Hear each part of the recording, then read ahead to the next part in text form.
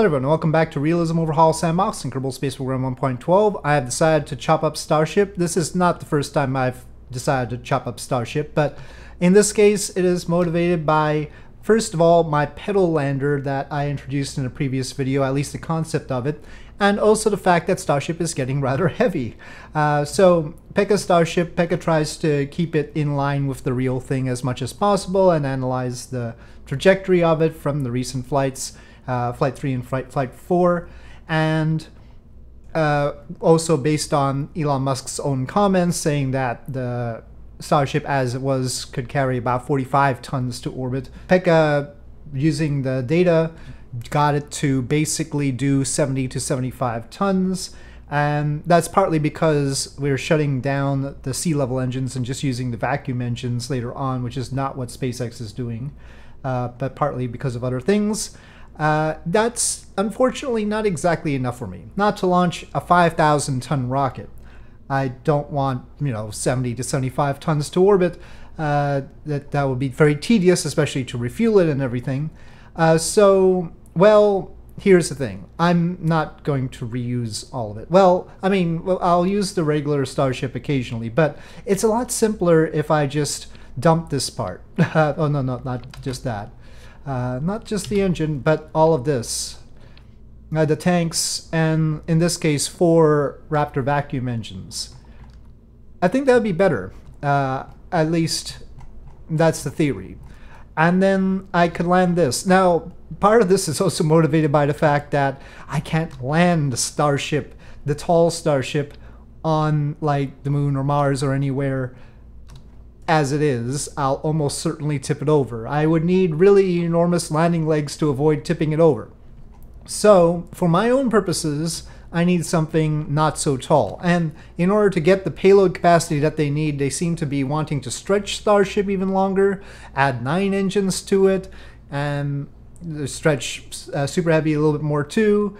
But, I said 70 to 75 tons, but now they're adding a blader to it. And then they're also making double strength tiles, which is just going to add more mass. And the payload capacity is going to end up lower than Falcon Heavy at this rate. But of course it has more volume, at least, I think. Though they haven't built the payload, the cargo bay door for the big payloads. So I don't know about that. So, yeah. I don't know what the state of all that is, but I'm not thrilled with it.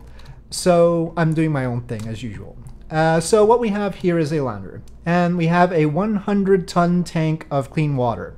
I'm told that 100 tons is what they're aiming for. So here, this is a lander that has 100 tons of payload in it, and we have not any engines at the bottom. We have these nozzles here, and all together they are providing 1,423 kilonewtons divided across 8 engines. So that should be quite doable. We're talking about each thruster is less than 200 kilonewtons in vacuum. They can throttle, of course, but think Super Dracos just with methane and oxygen. And this also has flaps, like that. So that's to help make sure that the center of lift is further this way, because with a payload here, and the fuel here, we're otherwise going to be toppling all over the place, but this is still something I have to test, right?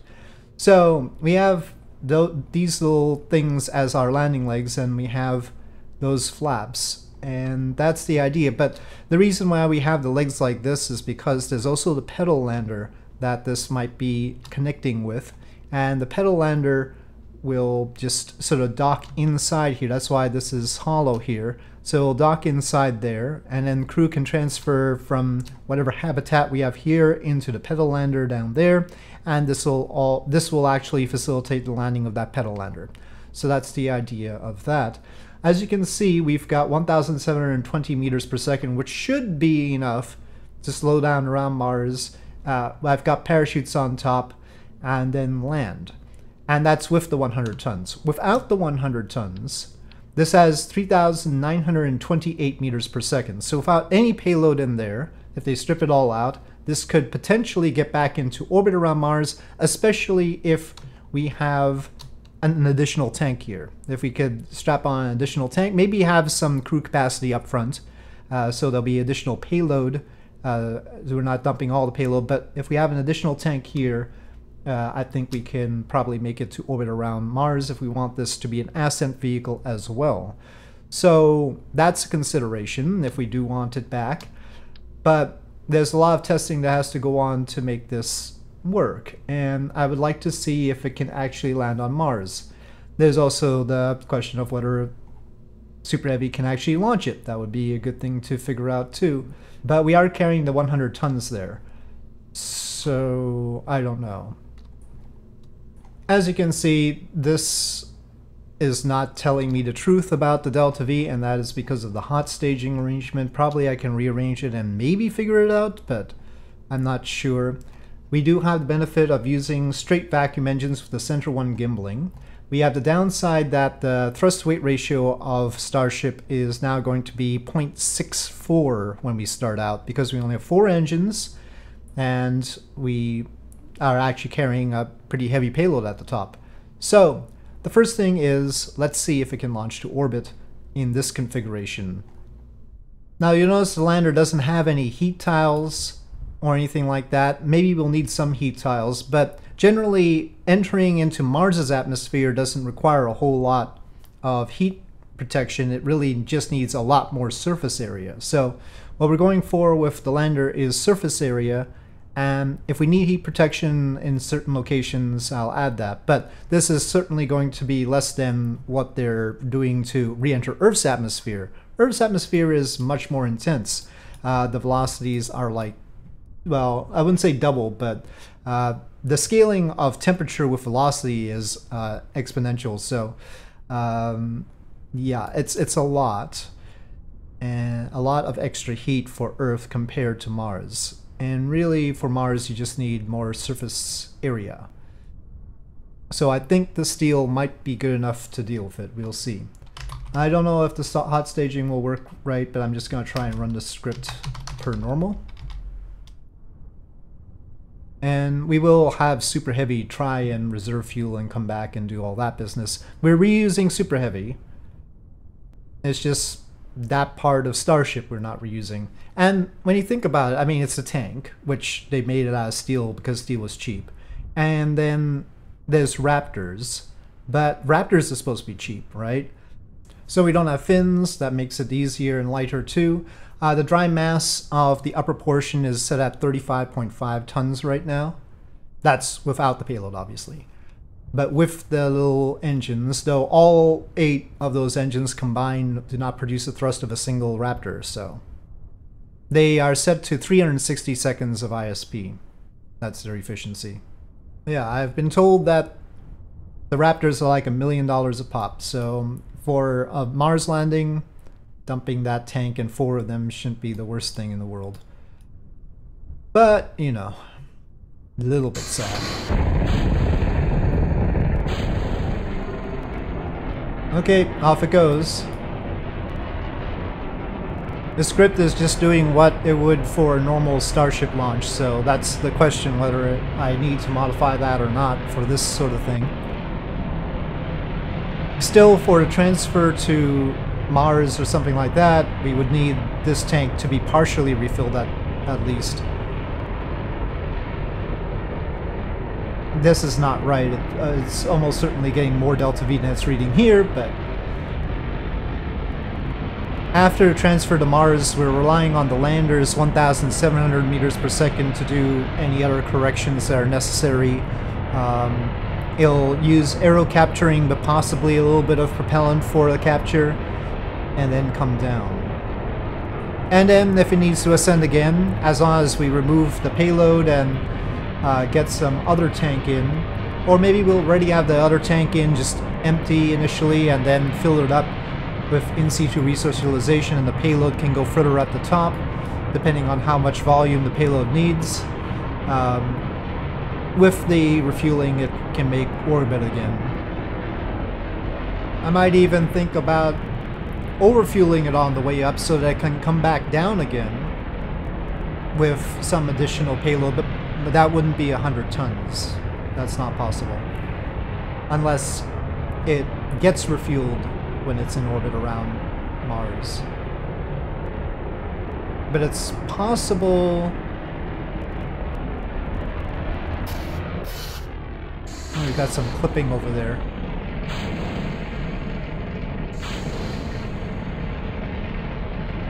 It's one... Oh, it didn't light that one. You have a gimbling engine, use it. It doesn't gimbal much though. So 5,800 meters per second. It's pretty tight. It might be that this will have to complete orbit on its own, but that's not doable because then we can't have this stage transfer us. And we would like that stage to transfer us. But we don't have enough time to apoapsis to burn through all this. The options are either I lighten the load and make it not 100 tons. We could. I don't think we could send up the load separately. But we could underfuel this. This is what propellant it has right now. And if we underfuel it, then maybe it could make it there. But then we're cutting into what we can use later on. But we might have to. I mean, it looks like we do. But yeah, this is just my own solution because I need one. I'm not saying SpaceX should do this. It's gotta be real interesting to see what they do with this 5,000-ton rocket. Okay, we are still quite a ways off. Let me revert this, and we can underfuel the lander. For a landing on Mars, I would like more, especially because I don't think we're gonna get that much drag from the flaps. I don't think FAR really cares about the flaps that I put on very much, and we don't have a lot of surface area. That's the one good thing about the full Starship. It's very empty and has a lot of surface area. We're not gonna have much surface area unless it actually sees these flaps, and I'm not sure it's gonna actually consider the flaps in terms of drag. So that's a pickle, and we could probably do with even more surface area. So it would be helpful to have a lot of fuel, because the more fuel we have, the more we can slow down, even if it doesn't see all the surface area. But let me just underfuel it like that and lock that so it doesn't replenish it. I'll keep the 100 tons and let's see if we can get it up to orbit like this. If not, we'll have to scale back on the 100 tons of payload. Okay, here we go. Okay, let's see. So where did Super Heavy go anyway? Oh, there it is. Oh, that engine's still on. Okay, still very tight here as we're more than halfway through, but it's possible that'll make it.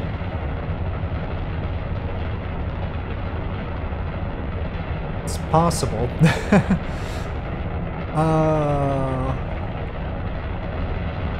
I think it's a little bit too low on delta V. I mean, we have two choices. Either I reduce the payload or we throw away 3 sea levels instead of 1 vacuum. And this doesn't even have the tiles and everything. Okay, yeah, it didn't make orbit. But it has to keep a very high pitch because of thrust-weight ratio.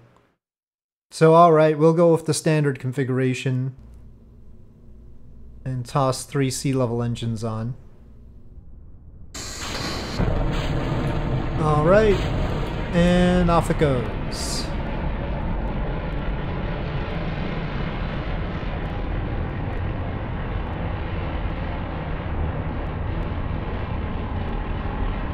Oh, I think I've got atmospheric autopilot on. Okay, staging time. Okay, now it ignited everything. Sometimes does, sometimes doesn't. Let's get the RCS on.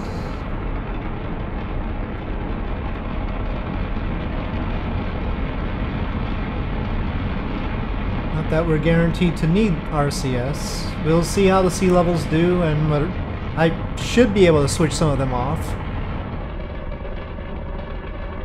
Okay, I've switched off the sea levels. And the RCS is puffing away. Nah, this is definitely worse, even though I've shut off the sea levels. We are gonna fall further short, I believe. Though our apoapsis is higher, so maybe we could aim a little bit lower than we have here. But yeah, I might have to aim for something less than 100 tons, which isn't so much of a surprise. This is still fundamentally Starship, it just doesn't have the fins or the heat shielding. Whether that all amounts to 30 tons of payload capacity, that's unlikely. Right, because that's the difference between the 70 to 75 tons we would get with the regular Starship and this setup. So yeah, as we fall short, I think next time I'll just test the Mars entry aspect of things, whether the lander can actually land on Mars, which will probably pose other problems, and then decide on adjustments, because that will also require some adjustments probably, and maybe that will also suggest that we can't carry 100 tons, but should probably aim for something like 80 tons. Incidentally, with the little legs that I have here, I extend the flaps, it is meant to be the case that these have elevators going down. And so that's why I placed the engines where they are, and the tanks do not block that way. It's close, but it's just a little bit off. Maybe if I... oh, darn it, I didn't stop it in time. Maybe... oh, it for some reason doesn't have... what is it? Why do we not have colliders? I have colliders. It might not have colliders at the top there, though. Anyway, I'll have to look into the colliders on that thing. But...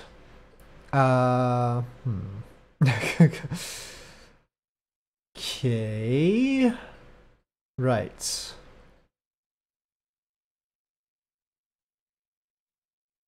Oh, I have colliders. Get off of me.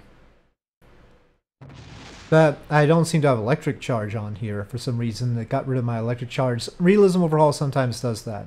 So I'll have to make sure that this has electric charge and keeps electric charge. Its RO configuration does have electric charge, but RO likes to get rid of electric charge on things that have modular fuel tanks sometimes. Anyway, fixes will be made. Tell me what you think of the idea. It's bound to be controversial, but for now, thank you for watching. I hope you enjoyed this video. If you did, please do press like. If you have any comments or suggestions, please leave them in the comment section below, and I'll see you next time.